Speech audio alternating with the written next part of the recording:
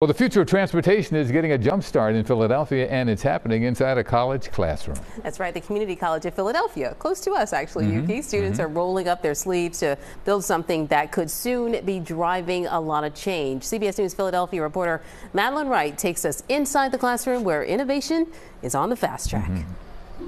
So that should be a 12 or 13. Community College of Philadelphia student Abdul Sokna is getting hands-on experience with technology that's changing the auto industry. There we go. I feel good about it. It's challenging, and then it's helping us learn new things. For the first time, students in CCP's automotive program are building an electric vehicle from the ground up. The car is one of only 400 like it in the world. The biggest challenge, I think, is just getting all the wires and, learning all the schematics. There's a chain guard. Instructor Richard Saxton says the students aren't just learning technical skills.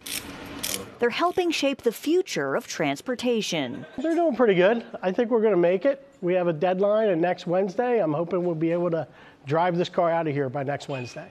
As the world shifts toward cleaner energy and sustainable technology, these students are learning to lead the charge. I mean, everything is changing now. Everything is just technology, so having technology cars is very important for the future. And see. For Abdul Sokna, this is more than just a class assignment. It's preparation for a lifelong dream, working at his dad's auto repair shop in Germantown. But my main dream is just to go to the top as high as I can. Students are planning to finish the car next week and take it out for a little spin.